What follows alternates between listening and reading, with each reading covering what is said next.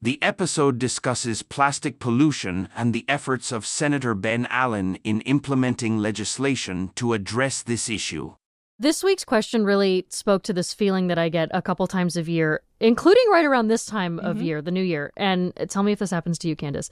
We put all this energy into helping the planet and, celebrating all the climate change wins. And then we emerge from some global climate conference like COP28 or some big new study comes out. And I look up and I see, oh my gosh, we still have so much further left to go. And so in a moment of kind of vulnerability, it takes the wind out of my sails. No, I totally know what you're talking about, because it's like running at full speed to realize you've moved 2 inches. Yeah.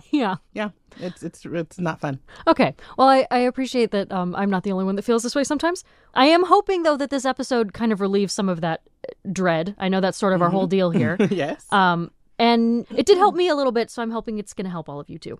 Well, let's go ahead and get started then. Our listener this week is Shannon Drayton, and she's a retired architect living in a ranch out in Tehachapi.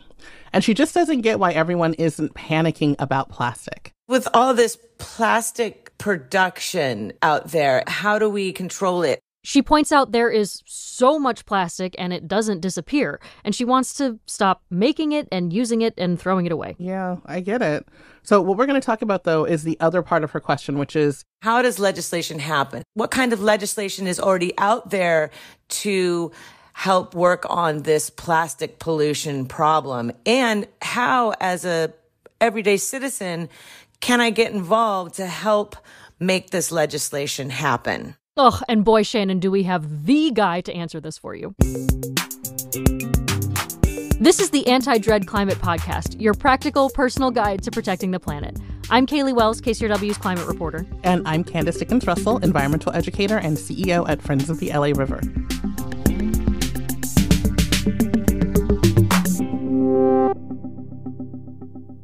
I get this fear of plastic. I mean, we hear about how it's not just in our beaches and all over the place and in the streets, but it's in our bodies, it's in the animals we eat. And I didn't realize it's gotten so small that it's literally in the roots of the plants that we harvest and in the air that we breathe, which is terrible. I thought that, and then I took a breath and I thought, how do I escape this? I can't escape this. Yeah. So you said you found the guy to talk about this. Who is the guy? Well, the guy is California State Senator Ben Allen. Yay. He represents, so you know Ben Allen. I do know Ben. Okay. He represents parts of LA County, and he's become the face of plastic legislation nationally. And his work on that has affected way more than just California. Even if you don't care about the environmental implications, which you should, there are massive financial implications. I would guess that nearly every one of my constituents doesn't want that to be a major budget priority, and yet it's becoming one because of how difficult it's been for local governments to manage just all this extra plastic waste. In other words, governments are wasting so many dollars trying to clean up this problem that we've created, and he'd rather spend that money on, healthcare or education or other really important things. Imagine that. Yeah. So I don't think we need to spend too much time talking about how bad the plastic problem is. And let's skip to the part where you tell me what Senator Allen is doing about it. Okay, sure. So last year, a bill passed that Allen wrote, and it basically shifts the responsibility to recycle properly from you and me as consumers to the companies that produce the plastic. Okay, but all the time I buy stuff that has recycled numbers that don't get recycled in my city, or they have the chasing arrows and say something weird like recyclable at industrial facilities, and nobody knows what to do with that. You're right. I still don't know what to do with that. No. And so the reason this bill is important is because those companies will be held responsible to those claims that they're making. A lot of folks out there say, oh, well, our items are totally recyclable. Okay, great. We're going to hold you responsible to that claim. And then CalRecycle, which is the state department that oversees this area of policy, will hold these producer responsibility organizations accountable for meeting these aggressive rates and dates. And when he says rates and dates, let me run through some of them. By 2032, 100% of single-use packaging has to be recyclable or compostable, and 2/3 of it needs to actually get successfully recycled, which means these things have to actually be recyclable and not have that stupid, recyclable in some industrial facilities somewhere nonsense. Yeah. And the bill requires that we actually have to cut single-use plastic by 25%. And this might only sound like it's relevant in California, but it's not, because think about what happened when California banned that sale of gas-powered engines and cars by 2035. Well, look at this. All of a sudden, there's all these EV models popping up more than ever before. Right. And so the people in Montana can buy those EV models just like you and I can buy them. Allen made that exact point. the bill is now helping to spur global investment. People can't ignore the California market. We're now tied for fourth largest economy in the world. We're about on par with Germany now somehow. So it'll force a mindset and a change in business practices and product development across the board that will end up benefiting the environment nationally and indeed globally. So the idea being here that like people who make plastic forks at Chipotle aren't just going to make special ones for us in California. It'll be easier for them to change all of their plastic forks across the country, all because of a team of state politicians and their staffers and some local environmental organizations decided that this was a thing that they wanted to fix. Yes, and having on that national level, the Democrats in the Senate working to pass legislation that bans some of the single-use plastics that we're using, that's also all to the good. That's all helping. You're right. Yeah. So let's talk about what Shannon can do to support these efforts and future laws that are even tougher. Here's what Senator Allen has to say about that. Call and engage with your legislators. I mean, just last night I was at a town hall, and a constituent came up to me with an idea that that she's been working on with regards to drug, to healthcare costs. And she came up to me directly. People reach out directly to legislative staff all the time to bring up ideas and concepts. And my staff, both in Los Angeles and Sacramento, meet with constituents and advocacy groups. The other thing he mentioned, like, maybe you've tried calling your local leaders and you want to see more things happen. Find an advocacy group that cares about the stuff that you care about and get involved with them. Because Allen said part of the process of writing some of the plastic legislation that has passed already was to team up with environmental orgs who cared. Maybe they were doing research or raising awareness or whatever. Leaders rely on those people. And this is what we do. We're not only as environmental organizations like Five Gyres and the Clean Seas Coalition and Break Free from Plastics and Heal the Bay and, of course, Friends of the LA River. Of course. We're not just doing community things. We're also working on changing policy. So when you join those organizations and join their efforts, you're working at a very community level, but you're also part of a larger voice. It's the choir sings louder when you preach to the choir, right? It's part of the choir singing loudly to change some things at a legislative level. Wait, you just named a bunch of what sound like really cool organizations. Yeah. What are they doing? So Five Gyres, for example, it's an environmental nonprofit that works on the 5 different garbage patches. You've heard of the Big Pacific Garbage Patch. There's not just one, there are 5. And so they're doing education. They're taking students out into the ocean. They're taking big expeditions. Then you've got the Clean Seas Coalition, which is a group of all of these different environmental organizations that come together to talk about plastics. You've got the Break Free from Plastics Coalition, which is huge. It's national, and they do so much great, important work, and a lot of it with a legislative mindset. Heal the Bay, of course, with their clean beaches and their nothing but sand cleanups and all of the work that they do. And then with Friends of the LA River being my org, we're out there cleaning the river, but we're also talking to people about how the river impacts the ocean, ultimately, and what they can do about it and why the LA River actually is an important part of making sure that plastics don't make their way to the ocean in the first place.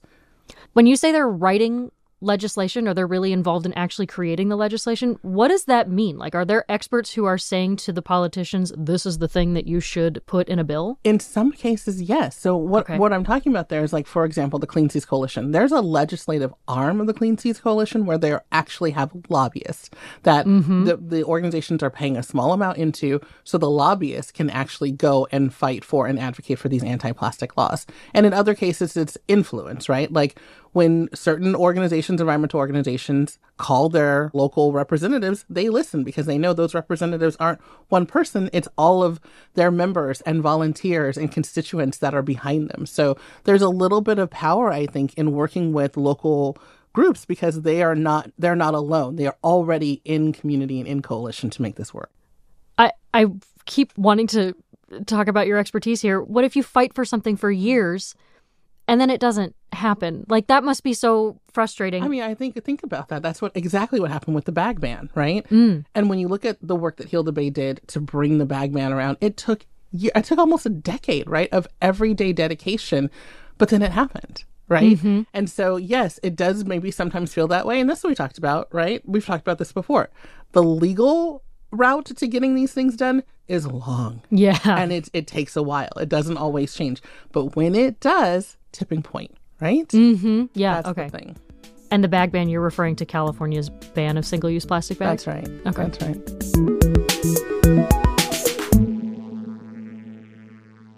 So you flooded me with all of this really interesting information. And I still think we need to put all this together in some takeaways for Shannon. Yes. So, Shannon, how do you control plastic pollution, and how does legislation happen, and how do you get involved? Well, legislation happens when politicians are inspired to make it happen, and they get inspired when you get involved. So call them up, tell them what you care about, and if it's plastic pollution, tell them that. And push for laws that reduce how plastic shows up in your world, right? Banning single-use plastics, holding companies accountable for the plastic that they produce. Push for those sorts of things, because that's going to make a difference in what you're seeing day to day. And you can also help make that legislation by joining the organizations that your leaders work with to draft it. A lot of them need volunteers to do the research and raise the awareness to make something pass or get it on a ballot. Yep.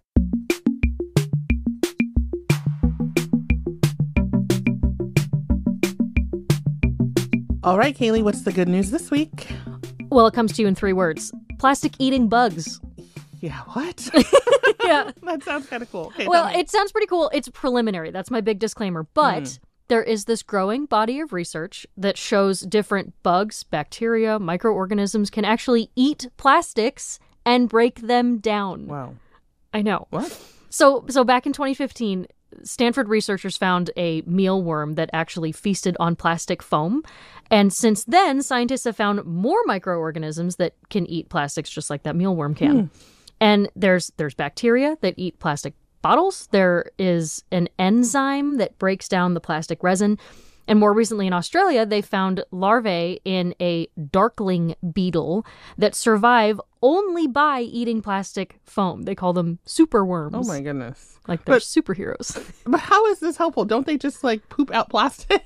That's what I would think, right? Yeah. Well, you know how, with composting, the worms eat food waste and they poop out compost? Yes. So... Yes. It's kind of like that. They eat the plastic and then they poop out sort of the building blocks that the plastic was made of. Okay. So and they those can are more easily broken down. Right. Like they Got break it. down the more giant molecules see. into their building blocks, the recipe that made those molecules. And then by breaking them down into those smaller bits, it is easier to then recycle and reuse that plastic again. Well, that's super neat. And it could be useful because even if we use less plastic, we still need it for things like medical equipment, etc. So very cool. I know.